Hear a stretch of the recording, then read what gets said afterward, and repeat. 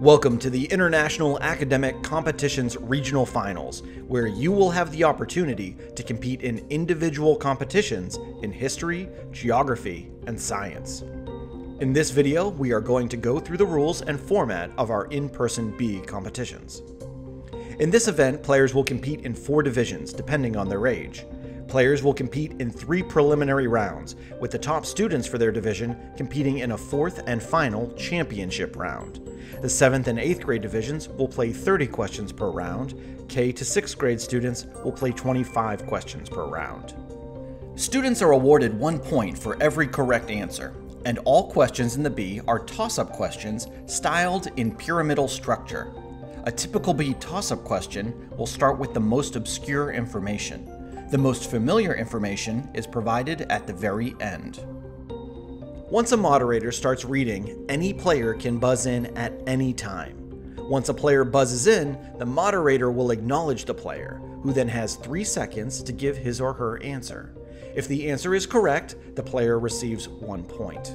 If the player gives an incorrect answer, the player cannot try to answer that question again, and the moderator will continue reading for the rest of the players if the question has not been read to completion.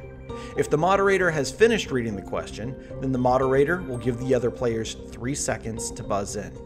The same rule applies if no one buzzes in during the question.